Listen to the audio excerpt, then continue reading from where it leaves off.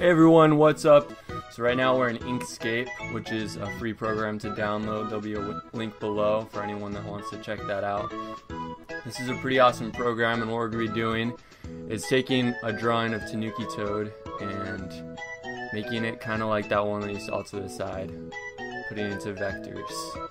So you start with your tracing in one layer, and then you start an outline layer where you're going to start building this outline and stretching it, fitting it, moving the contours of the vector lines until you got the right shape that you need. So right here I'm starting with drawing that cool mushroom hat that he's wearing, and then going on to do the face, first to make points and then to stretch out those vectors to fit the curvature of his face, of his ears, of the hat, of everything in this picture. With a vector, you're able to make it as big or as small as you want, and it won't lose any quality, which is a really cool thing. Lots of math. It was a really awesome experience. It was really cool being able to serve my mission and being able to strengthen the people in the place I was called to, and being able to get to know some awesome people and kind of have another family there. On my mission, I discovered how much I love to help people and inspire people, and something I was always inspired about was art and watching artists, especially Disney. So I wanted to kind of get into this thing showing you how to create art pretty easily and for free, so it's pretty cool. And in drawing this, I wanted to stay true to the design that Mephiles designed, but also be able to figure out some of those things. Figuring out the eyes was a lot of fun. And it's a ton of fun working with this. I love graphic design, and I'm going to be doing all of the members of the Tanuki Toad team. So this is kind of the first episode of a little mini series called Drawing the Team. I've always loved Nintendo, and making these characters with Mephiles was super fun, and just me being able to figure them out a little bit and to make those pixelated versions that I used in one of the specials. That was a ton of fun too, with the Q&A. So if you haven't seen that, you should go check that out. But after making the outlines, you want to make another layer that's called color, and you trace just dot by dot, not the same way, but just really like jagged or whatever, and you're gonna put that behind the layer behind.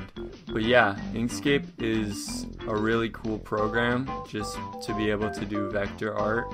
I've done a little bit of logo design with that, so it's been super cool too. If you have any questions about how to use that, just let me know.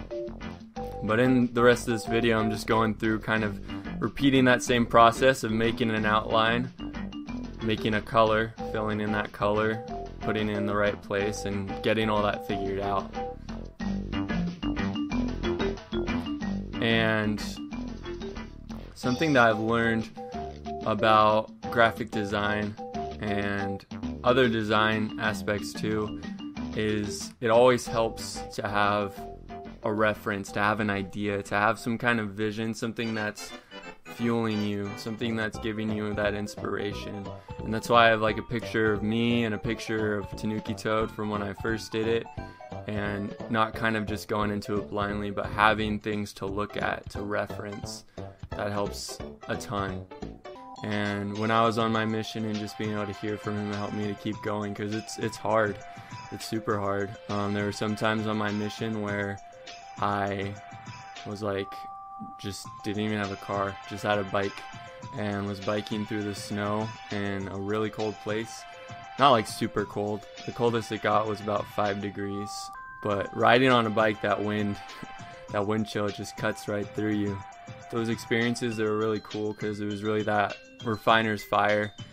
It helped me to become a better person, and life is still hard. But I realized on my mission that I can do hard things. All of these things are making me into a better person, which actually relates a ton to the process of making this drawing, just putting points there, lines here, and starting off with something that looks pretty raw, pretty weird, like just a triangle, and shaping that, figuring all these things out.